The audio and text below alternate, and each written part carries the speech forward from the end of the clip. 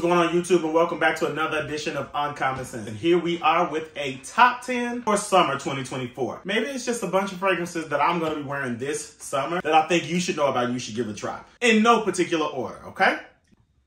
Dua Tropicalia. I love this fragrance for the simple fact it reminds me of when you first open an orange or a yellow Starburst. Put those two together, that's you getting Tropicalia. It's citrus, it's musk. It's really one of those juicy fragrances. And this Dua is a Dua original. This is not a dupe for anything that I know of. It's photorealistic orange, citrus, lemon, all of that. It's a fairly linear fragrance. It smells like summer. And with summer being one of my favorite seasons, Tropicalia is the one. And the concentration is N'Extrait de Parfum. Next up, Mancera Oud Lemon Mint.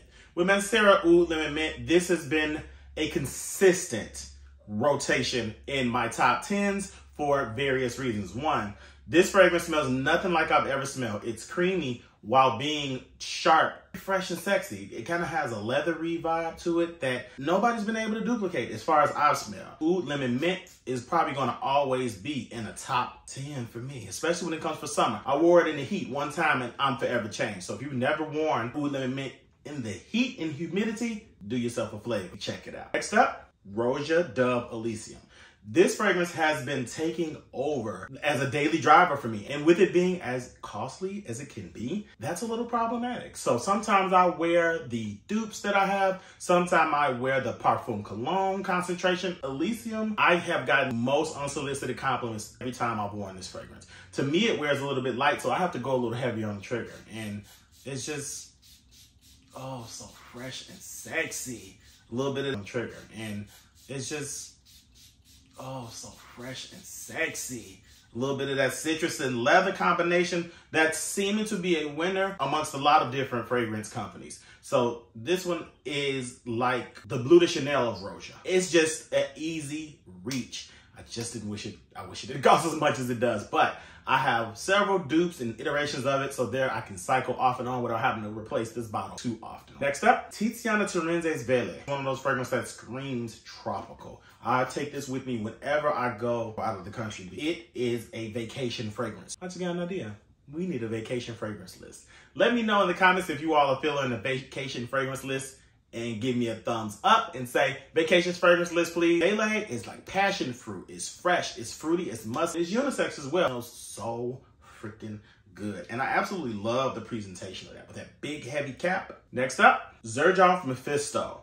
Has carnation, it has that aquatic thing, and it's just a little bit of metallic nuance in there that's so fresh and so clean. This is compared quite often to Creed's Silver Mountain Water. However, I prefer this fragrance to Creed's Silver Mountain Water because it's something about the way that this is composed that it just agrees with my chemistry a little bit more. Next up, Merchant of Venice Venetian Blue is a newer addition to my collection. I'm feeling this fragrance a lot. One reason being is because it marries two styles of fragrances that I have smelled separately and brings it all into one place. If you've ever smelled Dylan Blue by Versace with Creed Aventus or Cedrat Boise, put it together, that's what you get. I think this is probably a little bit more wearable version of that smoky, fruity DNA. This one, ugh.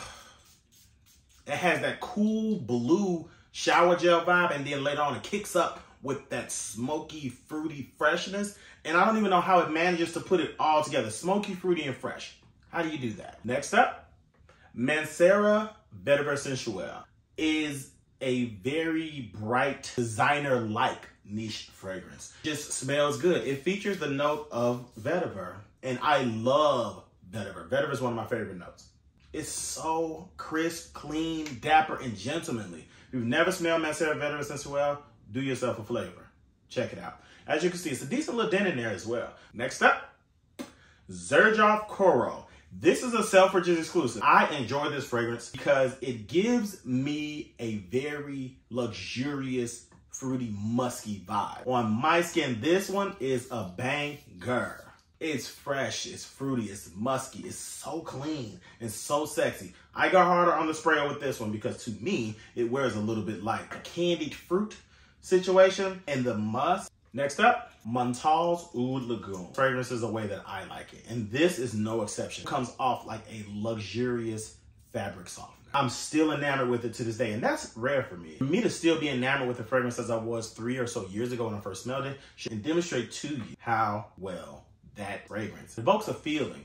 It really reminds me of summertime. Tiara flower. Ugh. Holds myself down in it. Next up, Jardin Exclusive. Jardin Exclusive is one of my favorite fragrances by Men's Serum. Partially because it too has that fresh, clean thing, like Dove soap in a way. Jardin Exclusive, I remember having a sample of this in my pocket, and I took my things to the laundry. Everything in that batch smelled like Jardin Exclusive. I have a pair of shorts that I've not been able to get the scent out of yet. This fragrance hangs in the heat, and it smells so sexy and so fresh. Y'all just gonna have to deal with me layering up on these fragrances. I'm gonna smell so delicious. This is such a tropical, fruity, fresh fragrance. Next up, Kajal Lamar. This is a newer addition to my fragrance collection. I've had this maybe about 6 or 7 months at this point.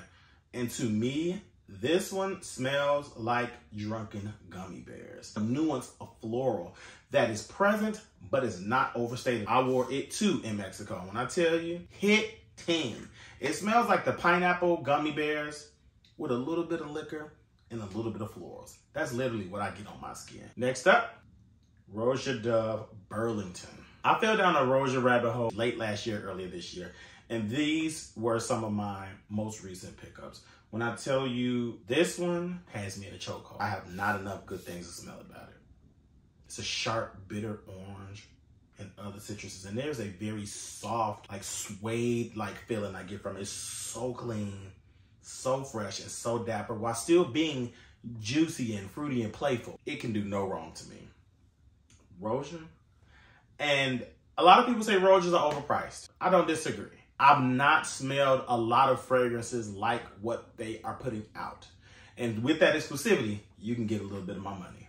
It's something also kind of aquatic to it. Last but not least, Wilhelm Parfumeries Mango Skin. I have several different mango fragrances, which I'll be doing a mango fragrance list coming up soon. Mango Skin is one of those fragrances that is sexy, flirty, but still elusive. I love that this fragrance does its subtle dance on my skin. It comes up very candy sweet at first. Then it settles down into the mango skin, a little bit more earthy, a little bit more decadent, a little more juicy without it being too candied. To me, on me, it kind of smells like mango shampoo and or mango gum.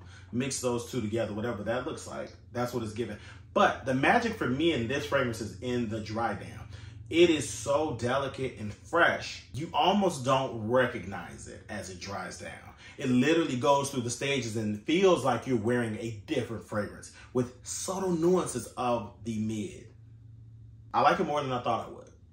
Again, that is my top whatever many fragrances for summer 2024. I hope you enjoyed this list. If you enjoyed this type of content, do us both a favor.